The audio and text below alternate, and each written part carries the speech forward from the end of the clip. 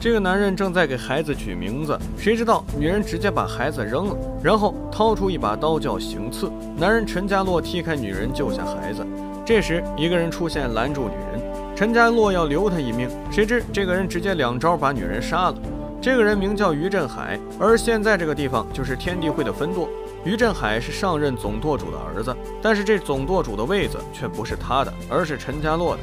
于是他心怀不满，分裂了天地会，搞起了小团体。有人怀疑刺杀是于镇海做的，于镇海以死明志，被陈家洛拦下，说算了。于镇海刚立下抓刺客的誓言，转头他的儿子就说自己认识那个刺客，还说刺客是他带进来的。于镇海当场就想踢死儿子。一旁的方世玉突然冲了出来，救下小孩。方世玉对于镇海口吐芬芳，他的义父陈家洛却是一脚把他踢倒在地，说他没大没小，让他在这背帮归。这一背就到了晚上。这时候于镇海来了，两人话不投机打了起来。还没几个回合，陈家洛赶到阻止。在于镇海离去后，陈家洛要方世玉继续跪着背帮归。方世玉不服，好友李国邦告诉他，总舵主是在培养他，只有舵主才能背帮归。于镇海想背都背不成。来喝茶的陈家洛收到一封密信，信上写道：下月会有一批扶桑武士路过百里溪，他们有一个锦盒，锦盒里有陈家洛的身世。陈家洛的身世他自己再清楚不过，他其实不是汉人，而是满人，也是皇帝的兄弟。从小被送到天地会上任总舵主那里，因为母亲让他自己选择是做汉人还是满人，而那个锦盒就能证明他的身份。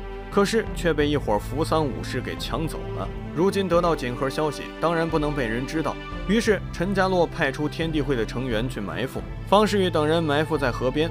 此时一个红衣女子踩着木筏驶来，而对面的就是那群扶桑武士了。天地会直接出手，而方世玉却是飞向了红衣女子，与过来的扶桑武士打在一起。扶桑武士点了女子穴道，方世玉解穴，可下面的穴道却是没法解，只能背着女子逃离。两人逃到码头上，方世玉不小心被武士点了穴道，好在一个侠客出现，几刀就解决众人。正是方世玉的老妈苗翠花，刚要帮方世玉解穴，就被一个武士给点了穴道。可是随着红衣女子的一个眼神，武士们却是乖乖离去了。这3个人都被点了穴，动弹不得。红衣女子虽然是下半身被点穴，可她却不会解穴。这时来了一群蜜蜂，男人方世玉猛地一吹，借助蜜蜂解开了母亲苗翠花的穴道。随后苗翠花再帮方世玉解穴。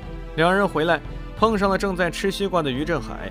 于镇海言语羞辱方世玉，苗翠花拔刀就砍，两人联手打退于镇海。陈家洛出面阻止。苗翠花看到方世玉老被欺负，就和陈家洛商量一下，让方世玉跟他回去卖布。转头就看见李国邦，李国邦扭头就走，却被苗翠花踩住了脚。原来两人竟是师兄妹。当年李国邦不顾苗翠花的情谊，执意下山闯荡。如今两人再一次见面，都喝醉了。苗翠花却是有目的的，因为他知道李国邦有一本乾坤点穴大法，想让他给自己儿子方世玉学学。另一边，陈家洛得知锦盒的消息，锦盒落在了两广总督手里，而方世玉救的那个女孩，竟然是总督的女儿孙安儿。从手下口中得知，孙安儿喜欢上了方世玉，如果方世玉去要锦盒，肯定是手到擒来。于是陈家洛找上方世玉，说出了自己的计划。方世玉害怕对不起老婆婷婷，不肯答应。这时于镇海出现，说他愿意去。两人斗嘴，方世玉答应，并说如果没拿到锦盒，便自废武功。随后方世玉就给孙安儿写了情书，这把孙安儿高兴坏了。方世玉和苗翠花找上孙安儿，表示想要锦盒。孙安儿答应，不过要赢得3日后的比武招亲。3日后，方世玉带着兄弟们来了，场面浩大，尤其是方世玉的墨镜最为突出，可是却被拦到外面，因为他迟到了。但这难不住方世玉。只见一个风筝飞来，孙安儿直呼帅呆了。方世玉边和孙安儿聊天边打人。这时一个黑衣人出现，来者竟然是方世玉的老婆婷婷。2个女人打成一团，方世玉和苗翠花一人拦一个，最终以苗翠花下跪求情，2个女人才罢休。当晚洞房之时，方世玉坦白了，他就是要用身体换锦盒，不谈感情。孙安儿心碎了，扔出锦盒就走了。方世玉看到锦盒内容，得知了干爹陈家洛的身世，竟然是皇帝的亲兄弟。话不多说，方世玉抱起锦盒，找上母亲就要逃，却在庭院被官兵堵住。两广总督直接就要动手，孙安儿以死相逼，总督这才罢手。随后孙安儿带着方世玉等人离开后，便转身离去。转身时已经泪流满面。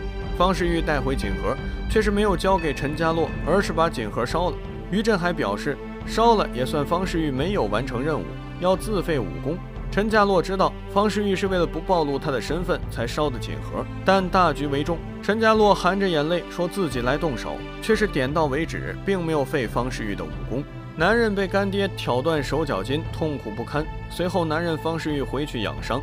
李国邦发现锦囊里的册子，一看内容这么重要，让于振海知道就完了，当即想要烧掉。苗翠花觉得册子是反清复明的关键，便收了起来。就在此时，于振海带人杀到，李国邦把乾坤点穴大法交给方世玉，而自己却是惨死在于振海手下。苗翠花回来帮忙，也落入了于振海的手中。于振海得到锦盒，前来要挟陈家洛，还绑了数名天地会干部。陈家洛含泪不再反抗，于是于振海就坐上了天地会总舵主的位置，非常的得意。这边陈家洛的心腹找上方世玉，告诉他陈家洛被关在监牢，苗翠花被吊在广场，把方世玉气坏了，直接就骑马去救人。方世玉带了8把刀，又不想见自家兄弟的血，就把眼给蒙上了。8刀流的方世玉七进七出，见到于振海，只见苗翠花被吊了起来，脚下是摆好的凳子。方世玉直接扔出很多绳子，直接就把方世玉的手下给拽飞了出去，就剩个于振海。方世玉要救母亲，但是于振海一直在拆凳子，方世玉只能先救母亲，根本腾不出手来打于振海。几番下来，在于振海抓住苗翠花胁迫方世玉，方世玉只好乖乖的上去给于振海打。看着儿子被人羞辱，苗翠花直接用头撞向了于振海，方世玉拿起棍子直接把于振海拍飞，而后趁机救下苗翠花。两人用出无影手，打得于振海无法招架，打完了都没反应过来。方世玉打退于振海后，直接一招点中于振海的死穴，这下于振海没了办法，被方世玉疯狂殴打。方世玉边打边念着帮规，最后直接结果了于振海，救下了陈家洛后，方世玉决定退隐江湖，携手2个妻子，跟着苗翠花回家迈步。